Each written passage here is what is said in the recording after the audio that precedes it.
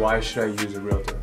I think in this market, there's a lot of advantages. One would be for when you're listing your house, you're opening yourself up to multiple offers, and that is the game right now. It's not just about selling your house, it's about how much above list can I get? And also, what kind of vibe are you gonna get on your house? I mean, I could speak for a long time on this, but what kind of vibe are you gonna get on your house when you list your house? If you use a realtor, hopefully that realtor is talented enough to present your home in its best light, have the right vibe on it so you get top dollar for your home and the buyers out there see what all it has to offer.